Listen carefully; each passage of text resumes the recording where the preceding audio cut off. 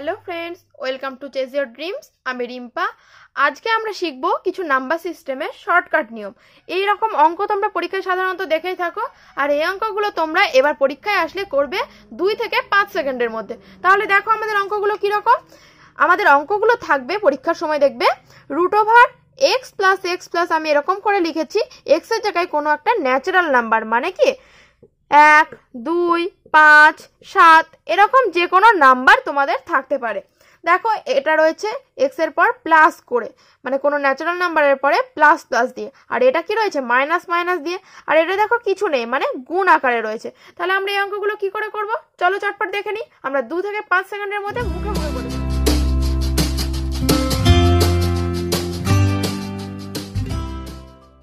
তাহলে দেখো ফ্রেন্ডস, আমরা এক্স এর জায়গায় এখানে 6 লিখেছি, আর ভেতরে কি রয়েছে, সব প্লাস রয়েছে। তাহলে আমাদের ভেতরে কি রয়েছে 6 আর প্লাস। তাহলে আমরা 6টাকে আগে বাইরে আনবো। 6টাকে দেখো আমরা এমন ভাবে গুণ আকারে ভাঙবো যাদের মধ্যে ডিফারেন্স যেন হয় 1। কি বললাম আবার, আমরা 6টাকে এমন ভাগে ভাঙবো, মানে গুণ আকারে ভাঙবো, এবং তাদের ডিফারেন্স কি হবে যেন 1 হয়। তো 6কে আমরা কি রূপে ভাঙতে পারি আগে দেখি। 6কে আমরা 1 গুণ 2 আকার 1 গুণ 6 আকারে ভাঙতে পারি। আবার 6কে আমরা কি করে ভাঙতে পারি, 2 গুণ 3 আকারেও আমরা ভাঙতে পারি। তাহলে আমি কি বললাম, এদের ডিফারেন্স মানে এই সংখ্যা দুটোর মধ্যে যে গুণ আকারে ভাঙলাম তাদের ডিফারেন্স যেন 1 হয়। তাহলে দেখো এই দুটোর মধ্যে ডিফারেন্স কত, 6 থেকে আমরা যদি 1 বাদ দিই 5, আর এই দুটোর মধ্যে ডিফারেন্স কত 1। তাহলে অবশ্যই আমরা এই দুটোকে নেব। তাহলে 6কে ভাঙছি আমরা 2 গুণ 3 আকারে। এবার আমাদের অ্যান্সার কি হবে, যদি মাঝখানে প্লাস থাকে তাহলে আমাদের অ্যান্সার হবে কত, বড়টা। প্লাস মানে কি বড়, তাহলে আমাদের অ্যান্সার হবে এখানে 3। তাহলে আমরা মুখে মুখে করতে পারছি 6কে ভাঙবো 2 গুণ 3 আকারে, এবং তাদের মধ্যে ডিফারেন্স অবশ্যই হতে হবে 1, অন্য কিছু হলে আমাদের চলবে না। তো দেখো আমরা মাইনাস দিয়ে তাহলে দেখে ফেলি। যদি এখানে আমাদের মাইনাস থাকে তাহলে আমরা কি করে করব, এরকম যদি থাকে কি করে ভাঙছি আমরা 2 গুণ 3 আকারে, তাদের ডিফারেন্স 1। তাহলে আমাদের মাইনাস থাকলে মাইনাস মানে কি কম, তার মানে আমাদের কমটা হবে, ছোটটা হবে, 2 হবে অ্যান্সার। চলো আর একটা উদাহরণ দিয়ে আমরা বুঝে নিই। দেখো আমাদের এটা কি রয়েছে 42 প্লাস √ দিয়ে সব 42 রয়েছে ভেতরে। তাহলে 42টাকে আমরা বাইরে আনবো। 42কে আমরা কি রূপে ভাঙতে পারি, গুণ আকারে, যাদের ডিফারেন্স 1 হবে। 6 7 কত 42, 6 গুণ 7 করলে 42 হয়। এদের মধ্যে ডিফারেন্স বা পার্থক্য কত 1। তাহলে আমাদের অ্যান্সার কি হবে বলো তো, প্লাস রয়েছে তো, তাহলে আমাদের অ্যান্সার হবে 7, বড়টা হবে। আর যদি এগুলোর জায়গায় আমাদের মাইনাস থাকতো তাহলে আমাদের অ্যান্সার কত হতো, 6 হতো। আমরা মুখে মুখে করে ফেলছি। চলো তাহলে আমাদের অন্য প্যাটার্নের অঙ্ক আমরা দেখে নিই। এবার দেখো আমরা নিয়ে এসেছি 5 প্লাস √5 প্লাস √5 প্লাস ইনফিনিটি অবধি যাচ্ছে। তাহলে 5টাকে আমরা কি করব, বাইরে আনবো। দেখো 5কে কি বলেছি আমরা, এমন ভাগে ভাঙবো যাতে আমাদের গুণ আকারে ভাঙতে হবে অবশ্যই, এবং ডিফারেন্সটা কত হতে হবে, 1 হতে হবে। দেখো 5কে তো ভাঙাই যায় না, 1 গুণ 5 ছাড়া কি আমরা অন্যভাবে ভাঙতে পারবো না, পারবো না।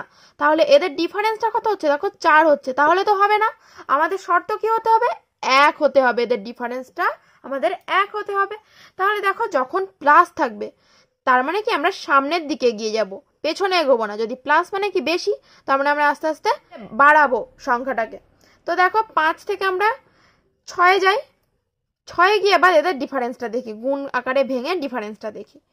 এটাকে 2 গুণ 3 আকারে ভাঙা যায়, এবং এদের ডিফারেন্স কত 1। তাহলে এর অ্যান্সার হবে 2 এবং 3 মাঝের যে কোনো একটা সংখ্যা। 2 থেকে 2 ও 3 এর মাঝে কোনো একটা সংখ্যা হবে এর অ্যান্সার। তো দেখো আমাদের কোশ্চেনে সেরকম কিছু দেয়া থাকবে, হয়তো 2 এবং 3 এর মাঝে কোনো একটা পয়েন্ট আকারে কিছু দেয়া থাকলো, তখন আমরা সেটাকেই টিক মারবো। এবার দেখো আমরা এটা শর্টকাট নিয়মে কত সহজে করে ফেলছি। দেখো এবার যদি এই √5 এর জায়গায় √5 প্লাসের জায়গায় যদি মাইনাসটা থাকে তাহলে আমরা কি করব, দেখো সেটা আমরা শিখে নেব চটপট। এরকম যদি থাকে তাহলে আমরা কি করব, দেখো 5-এর পর আমরা কত বললাম, এখানে প্লাস থাকলে এগিয়ে যাব, কিন্তু এখানে কি রয়েছে মাইনাস রয়েছে। তাহলে আমাদের এগুলো তো চলবে না, আমাদের পিছিয়ে যেতে হবে। এটাকে তো আমরা 1 গুণ 5 আকার ছাড়া অন্য কিছুভাবে ভাঙতে পারি না। এর আগে কত রয়েছে 4, 4কে দেখো 2 গুণ 2 করতে পারি। আর একটা কি 1 গুণ 4 করতে পারি, কিন্তু এদের ডিফারেন্সটা শূন্য হয়ে যাচ্ছে। আবার 1 গুণ 4 যদি করি এদের ডিফারেন্স কত হয়ে যাচ্ছে? 3 হয়ে যাচ্ছে, তাহলে এটাও হবে না। তার আগে কত রয়েছে? 3, 3কেও তাই 1 গুণ 3 আকারে ভাঙা যায়, কিন্তু এদের ডিফারেন্স কত হয়ে যাচ্ছে? 2, তাহলে এটাও হবে না। তার আগেরটা কত? 2। দেখো 2কে আমরা বলতেই পারি 1 গুণ 2, এবং এদের ডিফারেন্স কত? 1। তাহলে আমরা কি করব, এদের এই যে এটার মান কত হবে? 1 ও 2 এর মাঝের কোনো একটা সংখ্যা হবে। চলো ফ্রেন্ডস আমরা আর কয়েকটা উদাহরণ নিয়ে দেখি। ফ্রেন্ডস দেখো এবার কি রয়েছে? 10 মাইনাস আবার এখানে কি রয়েছে? 10 প্লাস করে রয়েছে। তো দেখো আমরা কি করব, মাইনাস থাকলে কি বলেছি, আগে 10টা দেখি কি কি রূপে ভাঙা যায়।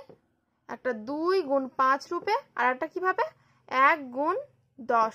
দেখো এদের মধ্যে ডিফারেন্স কোনোটাই 1 হচ্ছে না, তাহলে আমাদের এটা হবে না। এবার মাইনাস রয়েছে, মাইনাস থাকা মানে কি আমাদের পেছনে পিছিয়ে যেতে হবে। তার মানে 9কে আমরা কিভাবে ভাঙতে পারি? 3 গুণ 3 আকারে ভাঙতে পারি, কিন্তু এদের ডিফারেন্স কত হয়ে যাচ্ছে? 0 হয়ে যাচ্ছে, তাহলে এটাও হবে না। 8ও হবে না। 7, তার আগে 7ও হচ্ছে না, 1 গুণ 7 আকারে লিখতে পারি। 7-এর আগে কি রয়েছে? 6। এবার দেখি 6কে তো আমরা জানি 2 গুণ 3 আকারে ভাঙতে পারি, এবং এদের ডিফারেন্স কত? 1। তাহলে আমাদের এই যে 10 minus root over 10 minus root over 10 minus dot dot dot infinity অবধি এর মান কত হবে? 2 ও 3 এর মাঝের কোনো একটা পয়েন্টে হবে।